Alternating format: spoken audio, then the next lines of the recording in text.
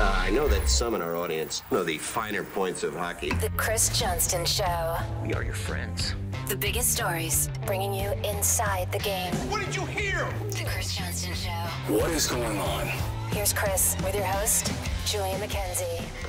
It is Thursday, and by the time you all get this, I am probably on my way to watch the Carolina Hurricanes and the Montreal Canadiens duke it out at the Bell Center. Why else would I want to go watch that game and be in the press box? It's the Jesperi Kotkaniemi revenge game, of course. I'm into these revenge games, Chris.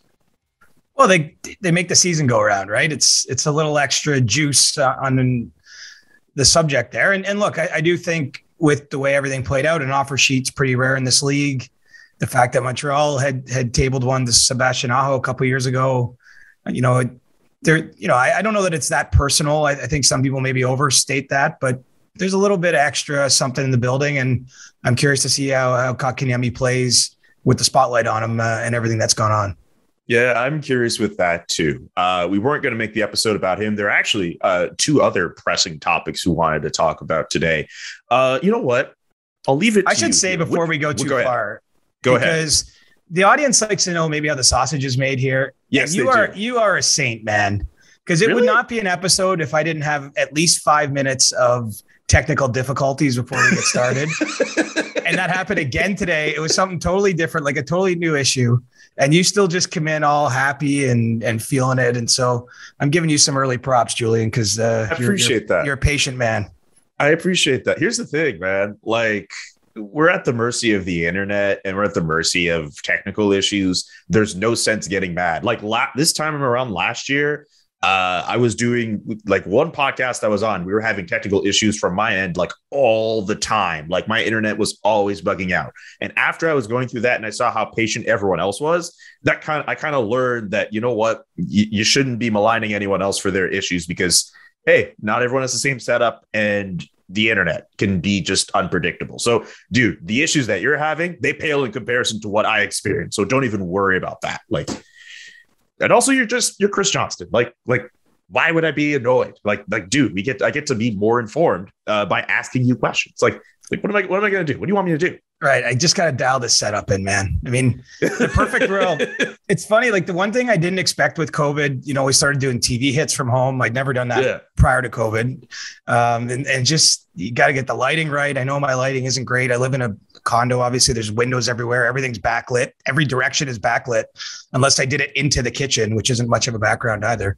It's all these first world problems I recognize, but man, I wouldn't mind being back in a studio at some point, Yeah, I think about that a lot. Like, when I was at CTV for a little while, and I know we'll get to Evander Kane and we'll get to Marc Bergevin. Those are the two topics we're going to talk about. But I just wanted to mention this small anecdote. Like when I was at CTV and I was working primarily in a studio, and during the pandemic, like I had to like go work from home. Like those were some of the toughest like stretches like ever. There was like one day like I just could not get on the air because my internet just sucked. So yeah, right. I feel you about getting in a studio. One thing, you mentioned the phrase "in a perfect world." You know who said "in a perfect world" earlier this week? Marc Bergevin, the Montreal Canadiens general manager, who held an impromptu press conference. I was very surprised when I took a break from my editing desk shift and made myself lunch, and then noticed 30 minutes ago, Marc Bergevin spoke to the media. That was very surprising to me. Did you get the call? Were you in on the call at all, or? Well, I was, because I saw Renaud Lavoie TVA tweet en français. Basically, Marc Bergevin is speaking right now. I meant no, whatever. And I was like, oh, that's weird. And then so I was able to click on the link at that point and catch it, but I had no advance warning about it. And yeah, look, it's never a perfect world. Let's put it this way. If your GM feels the need to speak to the reporters 4 games into the season, that's a sign that things have likely gone awry or you've made a trade, and the Canadiens didn't make a trade. I don't think they're going to make a trade, frankly. I think that it's quite clear that they have to find their own way out of this. And so, yeah, that's newsworthy, noteworthy in itself. I think it's unique to Montreal, where you're sitting right now, Julian. It's the kind of market where the team is just such a point of focus. so tied to history and culture and the community there that when things are going bad, the GM feels the need to, try to calm things down. Even in Toronto or other passionate marketplaces, I think that Kyle Dubas can rely on the Raptors taking up some real estate, or the Blue Jays, or whatever's going on, outside the Maple Leafs walls, and they just don't have that same ability to do that in Montreal. So yeah, that was really surprising. And as I say, I honestly think it's the only market in the league where that would even happen when a team starts 0-4. I'm just not sure anyone else would be in a position to even think to do that. The Blackhawks, Stan Bowman's not coming out and doing that in Chicago. They've had a tough start too, to pick another team. So yeah, that was a little bit of a development there. Yeah, it was very, very strange to see. And I mean, I think the way that the Canadiens have lost at least like 2 of those 4 games, very bad. Like, you lose to the Sabres and the Sharks the way that you do, it's bad. But I didn't think it was so bad that Marc Bergevin had to be like, 4 games in, I'm giving the vote of confidence. Like, that's a little bit like he's kind of stepping ahead of things here. That's just the way that I saw it. I was just a bit surprised that was even out there. I don't know. That was weird. Well, I think it adds some gas to the fire here. And I'm not sure he had water at his disposal, if you know what I'm saying. Like, it's not really a criticism. Like, I don't know that there's anything you could do to stop the fire at this point. I mean, a victory would be nice. Beating the Hurricanes on Thursday will be a start if that happens, at least just towards normalizing things, settling into the season, all those types of issues. But, I don't know there's anything he could have said in that availability that would calm the waters at all. But, just from afar watching it, Julian, I was thinking like, man, this only adds fuel to the fire. It makes it look more unstable. It makes it look more volatile, I guess. And, as I say, it's not really a shot at them. Look, we're reporters. It's nice when people come out and talk about the sport. It helps us cover it. It helps give us context, all those things. So, I want to be clear that I just don't know what you could accomplish, I guess, with that action. And I really don't think that anything is calmer today than it was yesterday when he decided to go in front of the mics.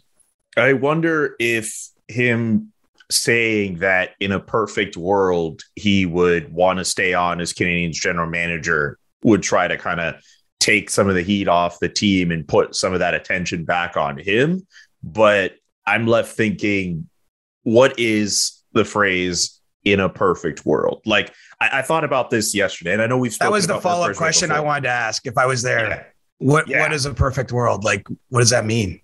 Yeah, what does that mean? Like I was talking about on radio this morning on TSN 690, and one of the radio hosts, Connor McKenna, was saying in a perfect world could mean wanting more money and wanting more power in your organization. And I know we've discussed that as maybe money might be the biggest decider in this whole ordeal. But the longer this drags on, the longer I feel that in a perfect world means being in a situation where you're not maligned by media and you're not being second guessed for every move that you make. Like, I'm more and more convinced, and I don't have any intel. This is more just gut feeling than anything. I have more and more of a feeling that Marc Bergevin probably wants greener pastures somewhere else.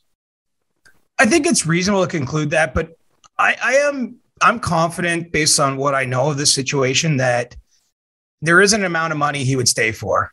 And, I think that a lot of this really just stems from that. Honestly, it's funny, like, we can chop this up for 10 different ways. And I know it's being talked about so much there in Montreal, but I really believe in July when Jeff Molson and Marc Bergevin sat down and had a conversation, if the dollars got to a certain point, he would have signed it at that point in time, would have been a natural extension, right? Just after the Stanley Cup final, heading into this last year of his current deal. No one would have thought anything of it. It would have been a press release and maybe a press conference, and we'd all move on. The fact that didn't happen, that, August passes, you get through September, now we're into mid-October, the team's struggling. It's like a snowball going downhill in terms of momentum. It's going to be a storyline no matter what Marc says. Like, I did see in French, he said something to the effect that, his contract has nothing to do with the team. Like, he prefer we weren't focused on this. We weren't talking about it, but it's hard to ignore it, right? Because if this does become a lost season, I'm not going to pronounce it that after 4 games, but if this is coming to a point where maybe some tough decisions have to be made, maybe some trades have to be contemplated, I think from an organizational standpoint, you have to be comfortable with the person doing that. And, Marc Bergevin says he has full control and, I have no reason to believe he's going to do anything to sabotage the team.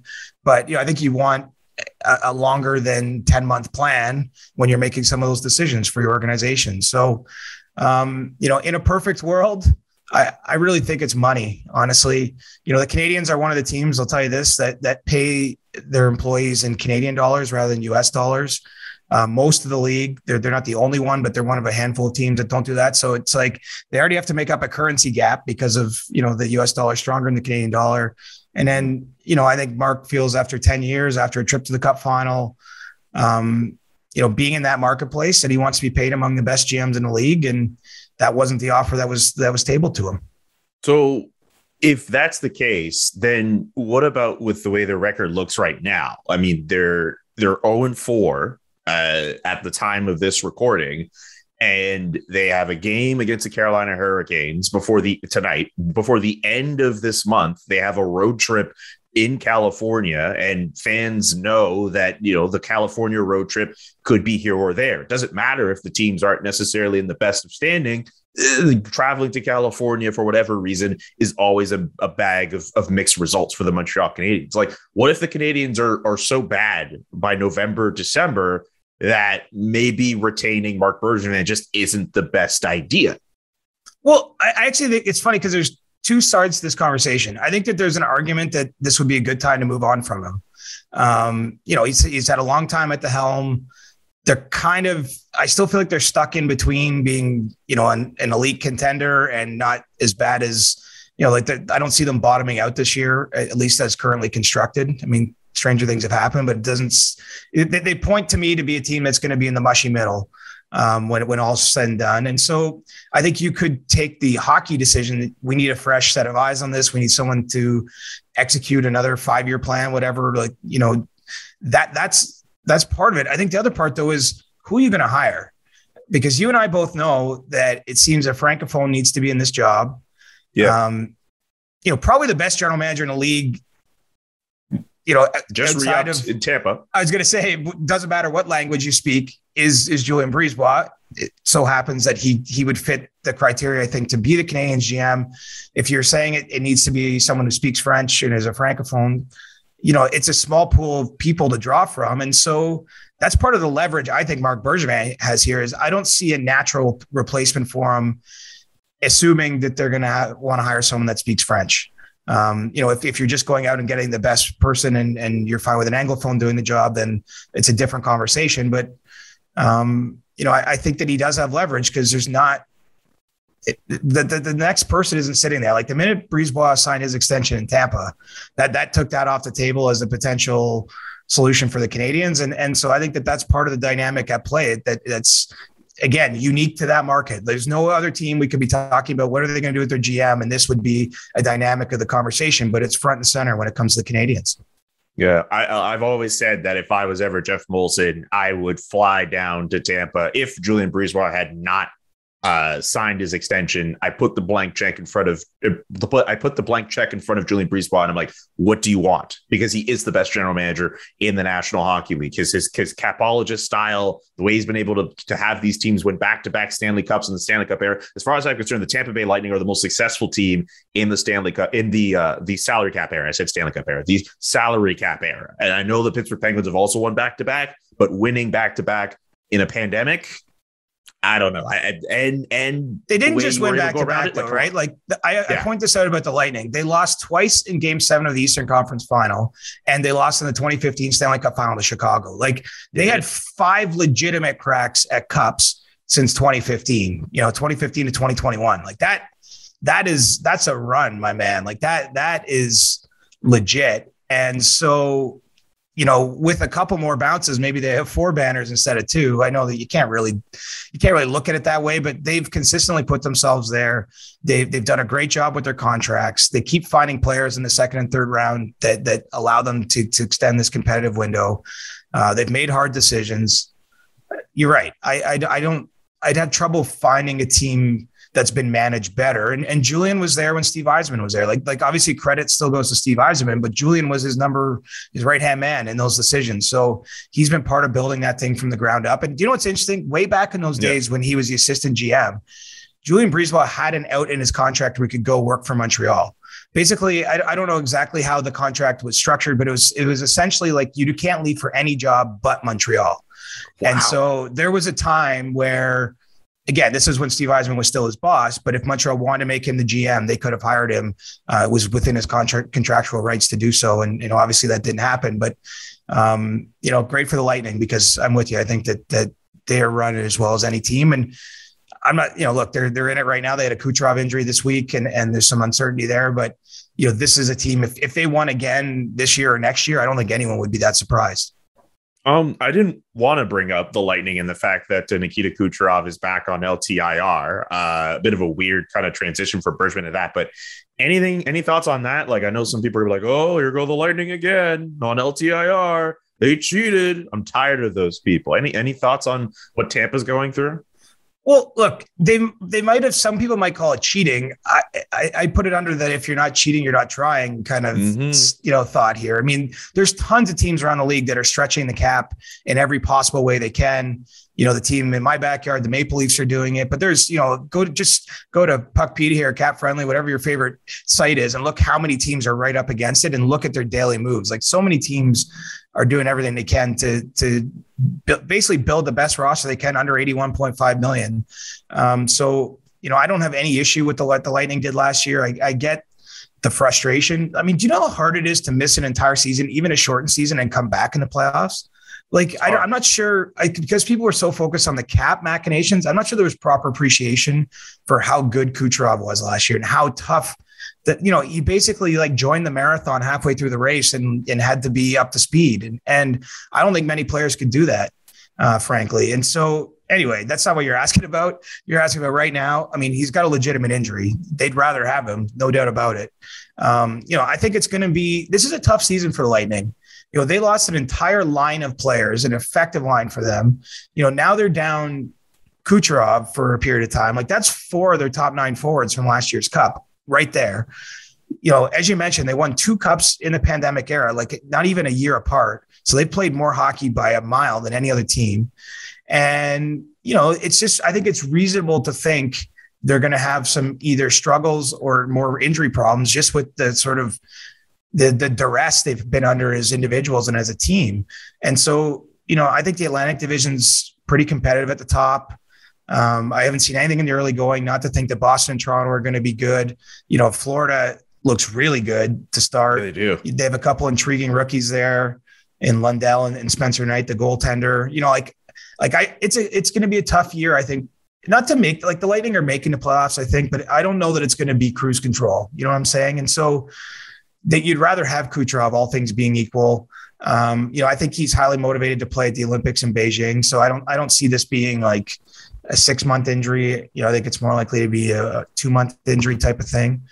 And yeah, anyway, I don't have deep thoughts on it because they don't get the same cap. They don't get the same cap benefit, right? Like, I think maybe people don't understand the exact machinations. Like, what was unique last year is they were able to exceed the cap by his contract because he didn't play at all during the regular season. So right now they could go over, he's on long-term injured reserve. They could go over the cap by $9.5 million, his contract. But the minute they had to activate him, they'd have to be back cap compliant. And so, it's not like they can go get a $9 million player and keep him when Kucherov's back. And so this is going to be, I think, a bit of a rough ride for the Lightning without him. And, they've shown they can do it in the past, but this team, it's like they've just endured a lot of little paper cuts with some of their losses here. And I think it's going to be a tough season for them to be at the top of the Atlantic Division. I think the other teams have had more rest and they got more reasons to be motivated than the Lightning do. Absolutely. But like I've probably alluded to, and I'm sure you probably feel the same way, like they don't need to win the division to go on a run this year. They could easily, just get in, and then anything could happen. They could easily go in as the 4th seed, or just like as a wild card team. And depending on who they face, you're like, they might be the favorite here. Like, that's how I see the Tampa Bay Lightning. Kucherov could be healthy by then, and they've been on those runs before. Like, that's how I see the Lightning kind of playing their year at. Like, don't sleep on them. I don't know if they're going to be three-peating this year. Like I've said before, like, I think I'm all in on the Florida Panthers this year. Maybe not to the point where they might win the cup, but I think they're winning the division. But like the Lightning, you never want to sleep on them. No, like no one wants to face them in the playoffs. Like anyone who draws them in round one is like, oh man. Because especially imagine you could win the division maybe and play the Lightning. And yeah, you get to start that series at home, but you're going against a 2-time Cup champs, just a badass team. Like that team performs, man. Even going back to those years, like it's easy to say, oh, well, I think they lost the 1 Game 7 to Washington, like 3-0. And it was kind of a tough game for them. It was out on home ice, but like that team, those guys get it done. Because to even get to the Game 7 of the third round is an accomplishment. And so, I'm with you. I think it's going to be a rough regular season in some ways. They'll be tested, but I think ultimately they get in and they probably start on the road. They started on the road in Florida in round 1 last year. And, I wouldn't bet against them. Fortunately, I don't have to make the bets. So I'll leave that to the experts out there. Yeah, I don't have to make any bets either. We're in October, football season well underway. No better time than now, if you haven't already started in September, to get yourself some skin in the game than by using BetMGM. They are the exclusive betting partner of The Athletic. And if you're a fan of The Athletic like I am, you can bet $10 to win $150 plus a free 3-month subscription or extension to your subscription to The Athletic when you bet with BetMGM using our promo code. Just sign up at betmgm.com and use the promo code TheAthleticPod at checkout to take advantage of this special offer from the king of sportsbooks. That's The Athletic Pod. That's the promo code. You bet $10 and you could win $150 and also a 3 months free subscription or extension to your subscription for The Athletic. BetMGM.com and use the promo code TheAthleticPod. New customer offer. Visit BetMGM.com for terms and conditions. 21 years of age or older to wager. Arizona, Colorado, Washington, D.C., Indiana, Iowa, Michigan, New Jersey, Nevada, Pennsylvania, Tennessee, Virginia, and West Virginia only. Excludes Michigan disassociated persons. Please gamble responsibly. Gambling problem? Call 1-800-NEXT-STEP in Arizona, 1-800-522-4700 in Colorado, Washington, D.C., Nevada, Wyoming, and Virginia, 1-800-270-7117 for confidential help in Michigan, 1-800-GAMBLER in Maryland, New Jersey, Pennsylvania, and West Virginia, 1-800-BETS-OFF in Iowa. Call or text the Tennessee Red Line 800-889-9789 in Tennessee or call 1-800-9-WITH-IT in Indiana. Powered by OfficePools.com, all of the Athletic hockey shows are giving you a chance to participate in their pools. And if you do that, it looks as if you can get yourself some really cool prizes. OfficePools.com, if you haven't already heard of them, they were launched in 1995 as the first website that allowed people to manage a hockey pool online instead of waiting for the scores to be posted on the bulletin board or the company fridge. Remember those times when you went to an office and you had to go to a bulletin board to figure out what's going on? Those are really, really weird days. But now we're at the age now where we have Slack. I don't know. Anyway, so here's some of the prizes you could win if you join the Athletic Hockey Pool powered by OfficePools.com.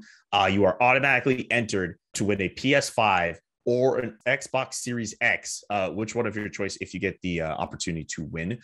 First, second, and third place, you could also get some signed jerseys from players like Sidney Crosby, John Tavares as well. We'll get exact details on some of the other jerseys as well coming soon. But yeah, a lot of really cool jerseys you can win. Go to officepools.com, sign up, and join the Athletic Hockey Pool and make your picks for your chance to win some fantastic prizes. Well, you've been waiting on these ads. We finally have Manscaped ads on the Chris Johnston Show. Will we ever get Chris to do one of these? Probably not, but that's okay. I think I've got an idea of how to do these ads. Heard so many of them on the Steve Dangle podcast. One day I was even listening to Adam go about this, and I'm like, why is Adam talking about balls so much? I don't need to hear it that much. But I had heard about Manscaped from so many other places. I'm like, you know what? Damn it. I'm just going to order from Manscaped and see what it's like. And I'll tell you what, the package they gave me, pretty good. Pretty good. That package includes the Lawnmower 4.0, and it's really good. Dudes, it's really good. Manscaped, they're the global leaders in male grooming, and they're trusted by over 2 million men worldwide. Do not get chirped this year for having a Jumbo Joe bush below the waist. And I'm just going to peel back the curtain here. That line actually says that, a Jumbo Joe bush below the waist.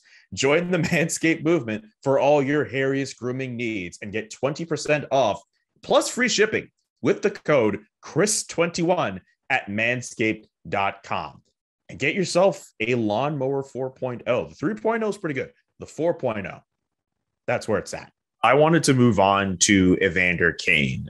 We all know about the San Jose Sharks forward suspended for 21 games for being caught with a fake vaccination card. It's nothing short of disappointing for me as someone who thought he had turned the corner around the time of the Hockey Diversity Alliance. I remember writing about him for Yahoo Sports, and since then, it's just been let down after disappointment with this guy. And if I was a player in his locker room, I don't even know if I want to play with him again. And I feel he's burned so many bridges. But one thing that actually, you know what, before I ask that question about what the Sharks could even do with his contract, what were your thoughts on the fact that Evander Kane put himself in this position and got himself suspended as long as he did? Well, I think we should remember, first and foremost, we're dealing with a human being. Yeah. And humans are imperfect and make mistakes. And I know Evander's made a few that we know about over time, but he's not alone in that. And so I'm still sympathetic because it's clear his life has got to a point. There's no way, I haven't talked to him, but there's no way he's happy where he's at. He's acknowledged that he's in therapy or receiving some counseling. He's filed for divorce. He's been accused of betting on his own games. He's involved in a lawsuit with a casino in Vegas for not paying his debts. There's now this vaccination card issue that's going to cost him another $1.5 million, but obviously he's got some financial issues going. Like, there's a lot going on in his life way outside of hockey. And so, I hope for him, his sake, and for, his kid's sake, he's got a young daughter, that he can get all that under control. Because there's no question when he plays, he can play. Like, he had almost a point a game last year for the Sharks. And so, it's hard to separate sort of we're talking primarily on this podcast about people as, what they do on the ice, what the Sharks can do with his contract. What does this mean for the team? But, I think my first thoughts really are just the individual and you hope he can find whatever peace he needs or whatever help he needs to get his life on the right track. Cause I do think that's probably most important here. That's fair. It's just that with a guy like Evander Kane, like, this isn't a guy who just started his career and then this happened and now he's battling for a second chance. Some of those mistakes that he's made throughout his career, we're talking about a career that has spanned through Atlanta, Winnipeg, and Buffalo. And I don't think I'm missing any other cities. Like, no. Enough general managers have seen him play enough. He's played with enough players in the National Hockey League, and he's built a reputation for himself as a guy who might not necessarily be the best teammate. So I don't know if he's run enough track at this point with his latest transgression. So I have to question that as far as I'm concerned. Sure. Look, I'm not saying ignore everything he's done and everything's rosy and, but I can still be sympathetic that, no one, if you step back and look at it, no one would have want their life to end up where his life has ended up and that's just what we know publicly, of course, or what's been alleged. It's clear. I think it's clear if we're going to talk about his future as an NHL player, like, that's somewhat in question. He's still got 3 years on his contract after this one, but I'm not convinced that San Jose wants him back at this point. Now, there's not many levers they can pull here. There's not all that much they can do. There is a scenario where, once he's cleared his suspension at the end of November, they have to, give him a spot to play. But one question I do wonder, and I don't know the answer to, is, has he been vaccinated? I mean, we know he produced a fake vaccination card. Has he actually been vaccinated? That will be important, I would suggest, in terms of if he can come back and join the team then. I don't think he's tradable at this point in time. He has, it's kind of actually an unusual no trade clause in that he can name the 3 teams he can be traded to, which is very restrictive, of course, for San Jose, because the 3 teams he names maybe have no interest in trading for him. But I don't know if anyone would at $7 million cap hit and based on some of the things that are going on here. And so, man, like, he's got work to do with whatever organization he might end up in, if it's not San Jose, to win back the trust of, I think, the league, whatever players he's playing with. He's got to show improvement or, he's on the way out of this league really quickly. So why can't the Sharks just terminate his contract? Why can't they just, like, we don't want you here, get out of here, we're tearing this contract up? Well, the simple answer is the rules don't allow it, right? There's a CBA that governs basically how everyone has to operate, how business operates under the NHL umbrella. The players and owners have agreed to it. And under that CBA, it's contemplated, off-ice issues, off-ice discipline.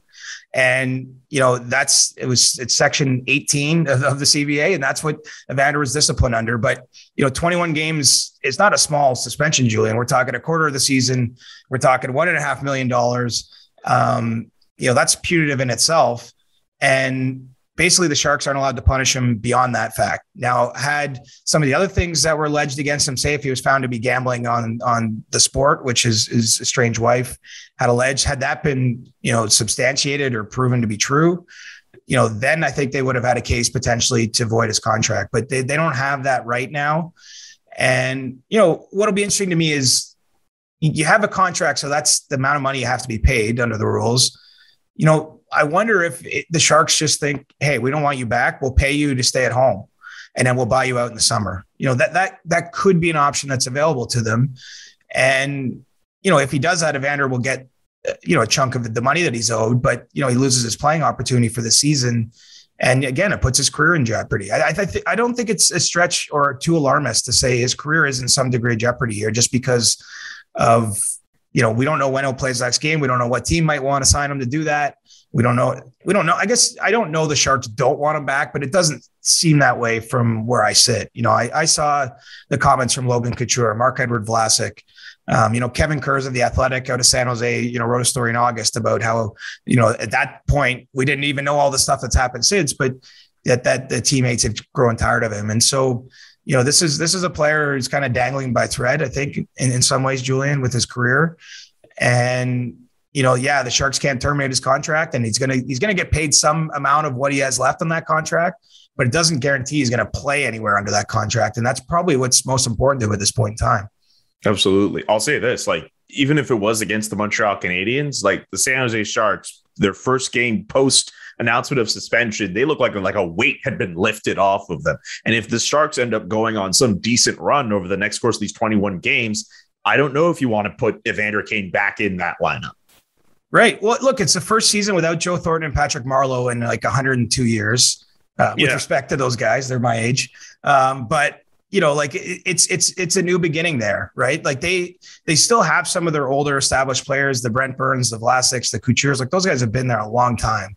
But if you look at the last few years, their leadership group has lost Pavelski, it's lost Joe Thornton, Patrick Marleau retired. They're turning over a new leaf. They have 5 rookies in their lineup right now.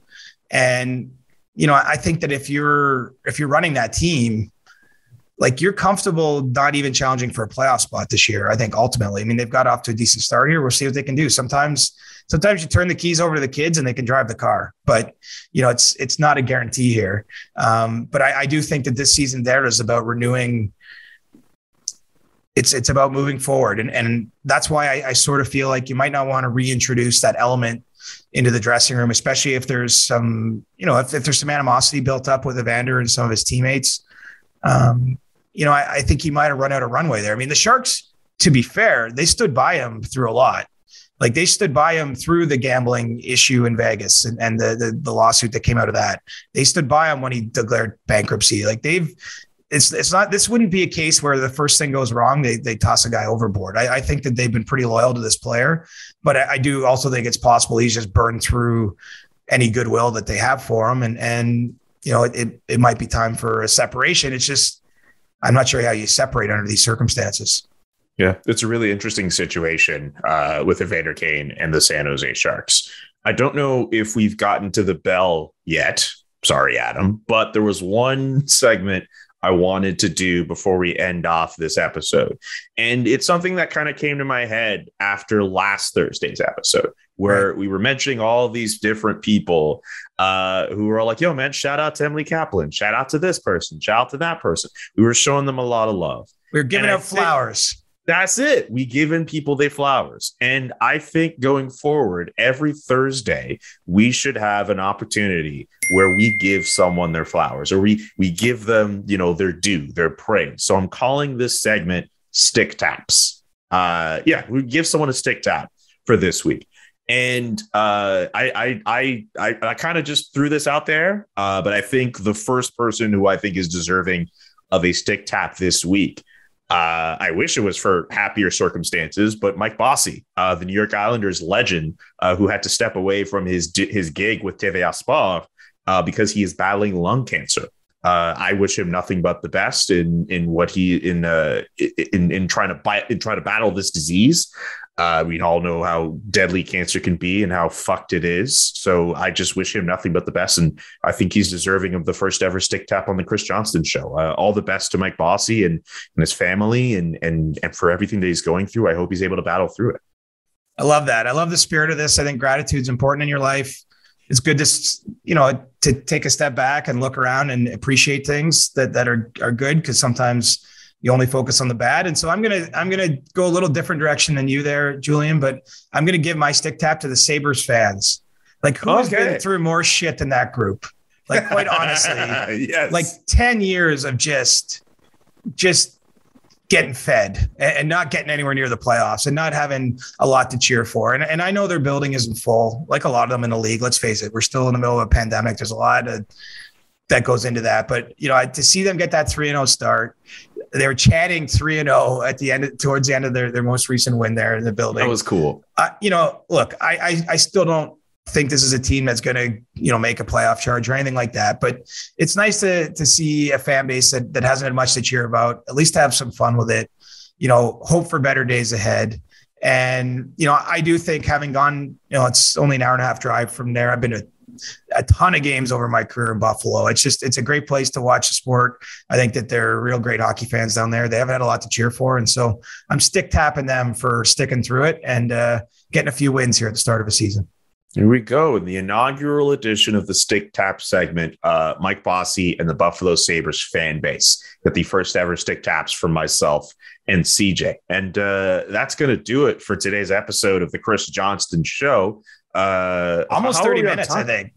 Oh, really? I don't think we got the bell at all, actually. No, we got there, but barely. Okay. So Adam Wild can sleep well tonight. We finally got his wish, The big boss man can calm it down a bit with my text messages. So yeah, geez. And the phone. Wait, you're getting text messages? I've been getting phone calls. That guy, like when Steve Dangle called him Captain Phone Call, he is not kidding. Yeah. His calls. It's ridiculous. Do you know what's funny? Yeah. Every call every time we've talked on the phone, Adam and I, it's minimum 30-minute call. So it's like, who are you to hold 30 minutes to the podcast? Because we can't even just have a quick phone call. Like, it's not possible. Like, we just go down the rabbit hole and before you know it, it's like a great amount of time has passed. So he loves to talk. Oh, he does, especially when he's all like, yeah, this will be not longer than 5 minutes. He tells me, not longer than 5 minutes. Yeah, right, buddy. Add a 1 or a 2 in front of that 5. Yeah, that guy likes to talk. He likes to talk. Anyway, for CJ, I'm Julian saying so long. I've already noticed some questions are coming in for Ask CJ. We do that every Monday. We will get to answer some of your questions on the Monday episode. Subscribe to the podcast wherever you listen to podcasts. Subscribe to the SDPN YouTube page. That's where you're going to be able to watch some clips from our show, including full episodes. So yeah, get to subscribing. Join the Discord as well. sdpn.ca is where you can find the link to the Discord, and you can join the thousands of people who love and adore Chris Johnston. Chris, look, dude, people love you in the Discord, man. I can't wait to see you again in the Discord. I'm going to jump in this weekend. All right. I'll be in there at some point. All right, Siege. Good talking to you, and peace. All right. See you, bud. The Chris Johnston Show. Inside the game, twice a week. Follow Chris on Twitter @ReporterChris. And follow Julian McKenzie @JK McKenzie.